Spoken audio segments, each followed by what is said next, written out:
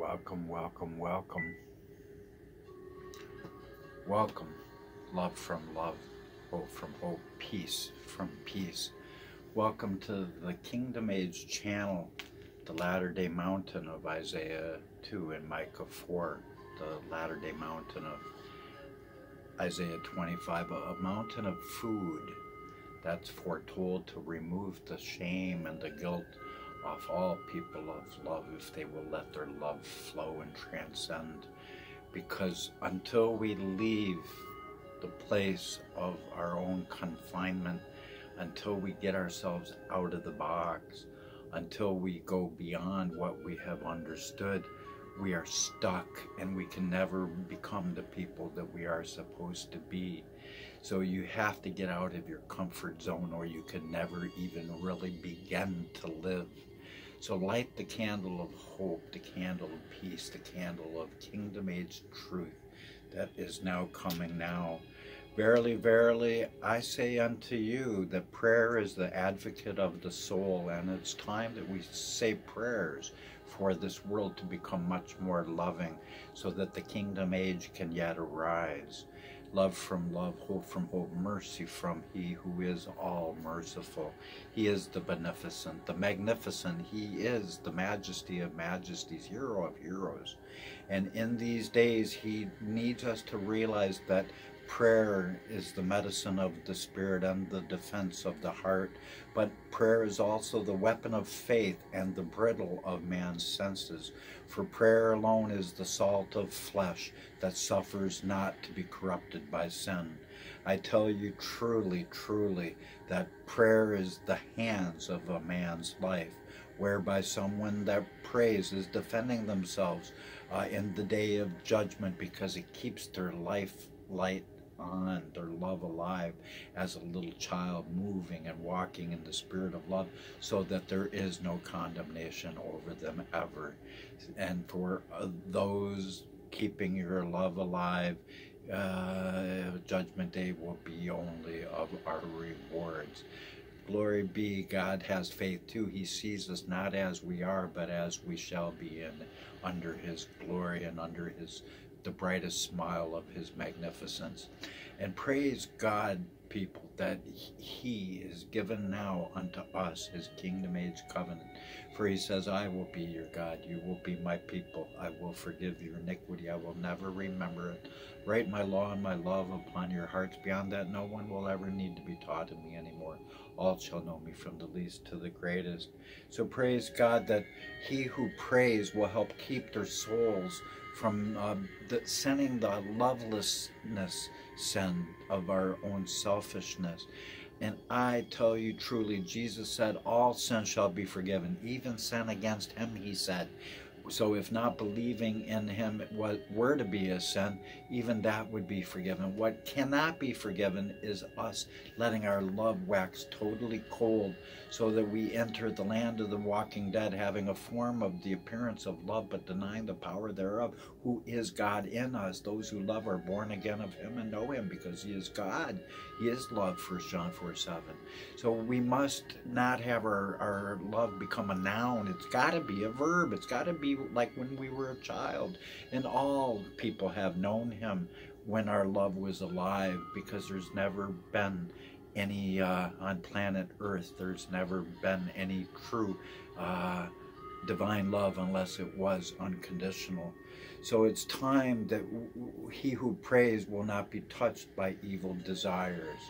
And so it's discipline.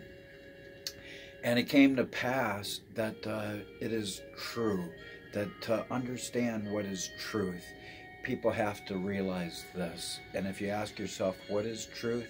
Truth, one and absolute, is in God alone. For no man, neither any body of people, anyone, no one knows that which God alone knows, who is the all in all of all people. To all of people, truth is revealed according to our capacity to understand and receive. One truth has many sides, and people see things differently. One person sees one side only, while another sees another side. And then some see more sides than other. according as it has been given unto them. Behold, in a crystal, how one light shining through it becomes manifest in 12 faces, yea, 4 times 12. And each face of the crystal reflects a single ray of light. And one person regards one face, and another person regards another face. But it is still, no matter what, even though they're seeing things differently, it is still one crystal and one light that shines through all. Behold, again, when a few men climbs a mountain and reaches one height, one says, there is the top of the mountain, let us reach it. But then when they finally have reached that height, all of a sudden they see another mountain peak just before it that they couldn't see before, a higher truth, until they come to that height from which no other height could be seen, so that if they could attain it, that they could know the truth. So it is with truth. The Lord says, I am the truth and the way and the life. And he has given all of us the truth that he has received from above. And he says by his spirit of prophecy, and that which is seen and received by one is often not seen and received by another. That which appears to be true to some seems not true unto others. For they who are in the valley sees not as they who stand upon a mountain top. But to each it is one truth, as one mind sees it during that time, until a higher truth is revealed unto the same. And to the soul who receives a higher light, they shall be given more light. Wherefore, therefore, condemn not anyone others, so that you be not condemned. For the Spirit of truth which comes from above shall guide every one of honesty, who seeks the glorious light of unconditional love, which is the only divine love that ever has existed, albeit through all your wanderings, to look unto his blazing truth of the fire, of the refiner's fire of his love, because it is even as the fiery cloud that will guide a new generation of the people of Israel, as the 144,000 torches arise to be torch blazers. So these are the days that we all have to be faithful to the light that we have until a higher light has been given unto you. Therefore seek ye first the kingdom of God, seek ye more of his light of love, and then you shall have it abundantly, and rest not until you found it. But if you have stumbled on this channel, you have found it. So praise God that God gives all of us truth as a ladder with many steps, and that truth is for the salvation and the perfection of our souls. And the truth which seems truthful today will all of a sudden we'll have to abandon it for higher truth that we'll discover tomorrow, so as we press into perfection. So one thing's for sure, whoever keeps the holy law of love that God has given us, the same shall have their souls saved everlasting. We have that inheritance now, no matter how differently people have seen the truth which God has given. Many shall say, Lord, Lord, I believe this, I did this, I believed. And he's going to say, I don't know you, you let your love die. And they'll say, we've been zealous for your truth, but I'll say, no, you've only been zealous that other people see things as you have seen and only as you see. And if they don't see like you spit at their truth. And such shall see no other truth aside from the one that they believe. They won't let it go. They got to erase childhood type tapes, even if their truth has been twisted into lies. Faith without charity is dead. Love is the fulfilling of the law. How shall faith in what they receive profit them that hold it in unrighteousness? They who love have all things, and without love there is nothing worthwhile. They don't see that. So let each person hold on to the truth, whatever truth, in love, knowing that where love is not, truth is a dead letter anyway and profits nothing anyways.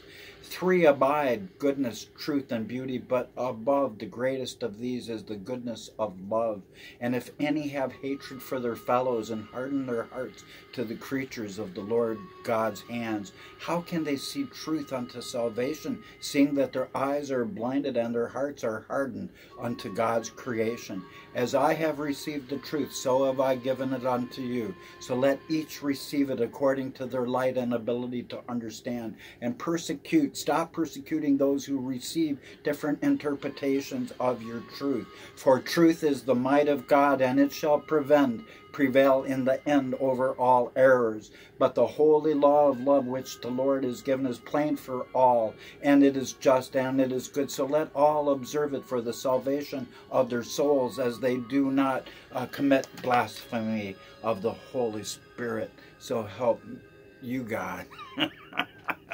Love you all. And remember, all of our righteousness is as filthy rags. It's of no consequence, and all of our understandings have been of no importance compared to Christ's transcendent love, because he is declaring it as unconditional in these latter days, so that he can stir up our love and pour out his Spirit on all flesh, so that he can save the earth through us. Amen.